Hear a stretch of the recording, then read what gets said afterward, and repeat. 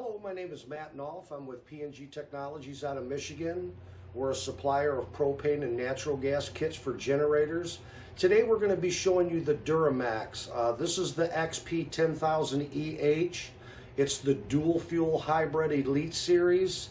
It's propane and gasoline. This has the 18 horsepower engine with the 439cc. We're going to show you the natural gas kit because a lot of people are wanting to connect these to natural gas, and you can only get them to set propane and gasoline. So we'll show you the custom kit on this one here. This will be not a throw-in-the-box kit. Everything will be designed to fit this engine here, and we'll go ahead and get started on that. Okay, now the first step, what we're going to do is go ahead and remove what we don't need back here. Okay, let's go ahead and get rid of the vent tube here. This is the one for the gas. Just pull it aside, pull your tube off here, and just kind of tuck this back. Now we got a vibration bracket bolt back here. We're going to go ahead and get rid of that.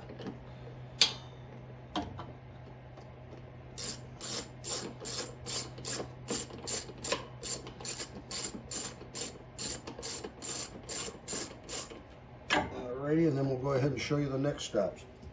Okay, now we're going to go ahead and remove our air cleaner cover here and expose our gasoline carb. Just go ahead and pull that out. Get your filter out. There's a little metal plate here. Just pull that out. You got two nuts here. Just go ahead and remove those. And then we got one more on the back side here.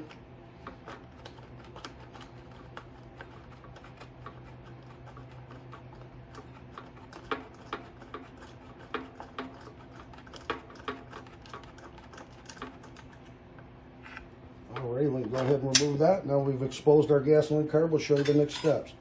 Okay, now in order to get our slim adapter to fit on here, obviously we're going to be extending the air cleaner out, okay?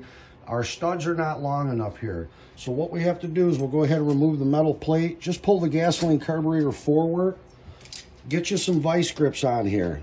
You're going to back them out about 3 to 4 full turns. That'll give you enough space on there to be able to install the adapter and get everything back on. These are not locked in there hard, okay? You can pull them out really easy, and there's still enough meat back in here for the stability for the carburetor so you don't lose any strength on it. So we'll go ahead, and I've already backed them out, and then we'll show you the next step here. All right, now that we've got our studs backed out, the metal plate that we took off earlier, you're going to keep this off. You will not reinstall this back on here. We will supply you with the gaskets for that. So go ahead and get your gasket on here and get your slim adapter installed on there. And we'll supply you with another gasket for the outside. Go ahead and get your air cleaner set up here.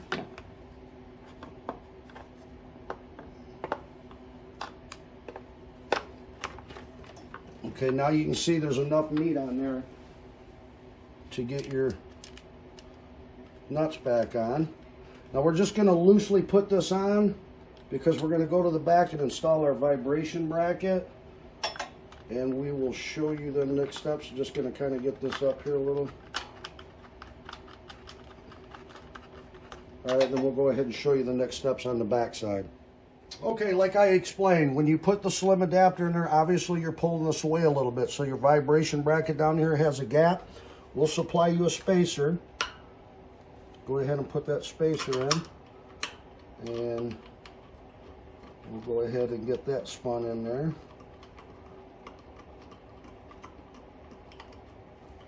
And we'll go ahead and lock that down.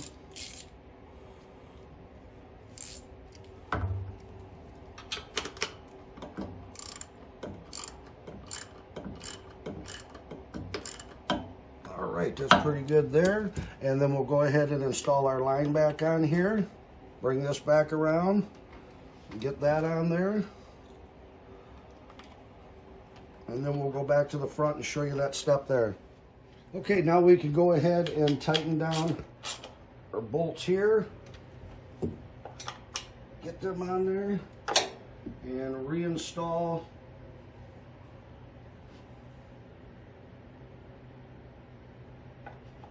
your bracket here.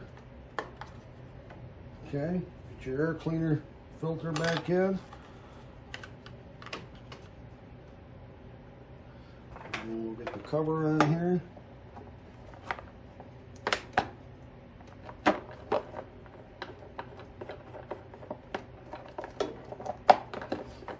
There we go. And really, it's as simple as that. It's a very easy assemble on that part there. So let's lock that down and we'll go ahead and show you the next steps. Okay, now what we're going to do is go ahead and mount our regulator assembly here to the frame. What we're going to do is we figured this would be the best spot to get it. It's closest to the carburetor adapter, so we'll get a real good signal. Now this will come all pre-assembled for you and adjust it. You might have a minor adjustment here. Just depends on how much different your pressure is. But most of these are all preset for you. So what we're going to do is we're just going to take this center bar here, okay? And from the side of the frame, we're going to come over and mark 8.5 inches, and we're going in the center of this. And then from that mark, we want to come over and go 5 3/4, and that will give us our center to center for mounting this unit here. So what I'm going to do is I use a punch. It keeps my drill bit from wobbling on me. So go ahead and we'll get that one marked. And let's go down here and go ahead and get this one set. And then we'll show you the next step. Okay, now we'll go ahead and drill our holes out. We're going to drill these 5/16. Now your gas tank is behind here. It's pretty far. Just don't punch her all the way through when you do it.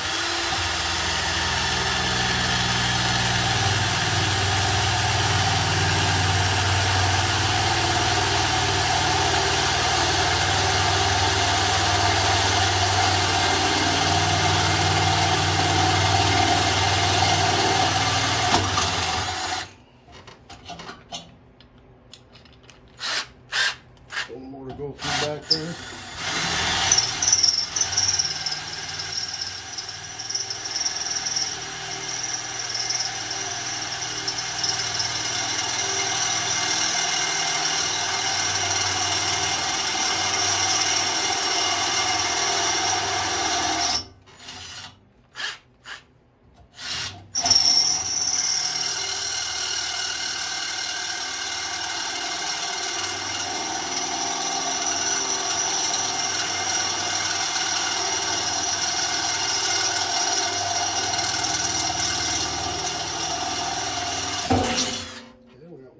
Here.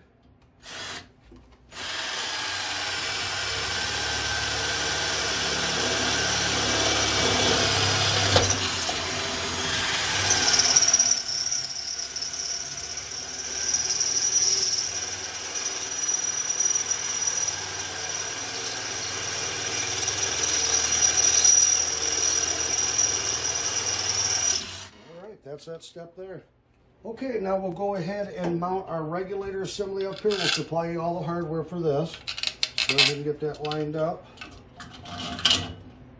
And get our flat washer on the back here. Get our lock washer. And a nut. And repeat it over here. Flat washer. Lock washer. And a nut. And we'll go ahead and tighten these down. That step there, we'll show you the next step. Okay, now what we're going to do is we're going to install our vapor hose between our adapter and our regulator. So go ahead and slide that on the tube. I don't tighten these up all the way yet, so I can kind of turn the hose to get the kink out. So just kind of get it set up there.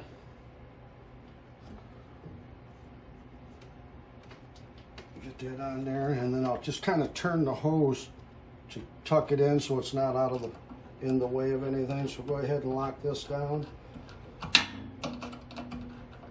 and that will finish that step up here. Now when we do this, this is their propane regulator. They give you a little plastic boot to go over there.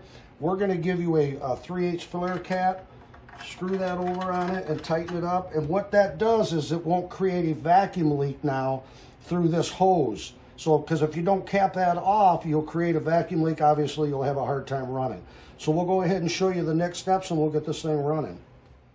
Okay, now we've got everything installed on here. We'll go ahead and get it set ready to run. We've got our natural gas line hooked up. Now this unit here, we definitely recommend 3/4. If you go anything less than 3/4 on your inlet here from your natural gas meter, you'll run this too lean. This is a good size unit, so you want to go with what is going to give you the best performance out of this unit. So we've got our natural gas all hooked up. We'll go ahead and turn it on. Now make sure, again, we've got this cap on the regulator, okay? Make sure your gasoline cockpit is shut off and your choke is off, so it'll be open. We'll go ahead and hit this. Now on the back of this is your primer button. We're going to hit that to get a burst of fuel in there. And this is going to be your adjustment. Now we'll preset all this. So this unit should fire up for us pretty quick. You might have a minor adjustment there because every natural gas meter is going to put a little bit different pressure out than most of them. So let's go ahead and hit the button on the back. Crank her over. We'll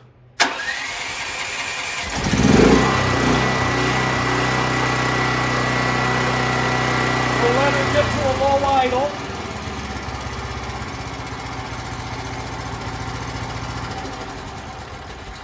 And you're good to go with that. We'll show you the next steps. All right, that's the natural gas steps for the DuroMax XP10000EH. Again, this is the propane, the dual fuel hybrid elite series. Now, if you still want to continue to run your propane and not the natural gas, you just go about that the same way you did. Just make sure that our ball valve is shut off so you don't create a vacuum leak on that. That's just like we put the cap on the propane regulator so we didn't cause a vacuum leak there. So again, this is a custom kit designed for this unit specifically. And when you pull it out of the box, everything is set up to go for you. So if you're interested in purchasing this kit, you can go to our website at pngtechnologies.com, or we could be reached at 734-992-2648. I want to thank you very much for watching this video. I hope it helps out, and have a nice day.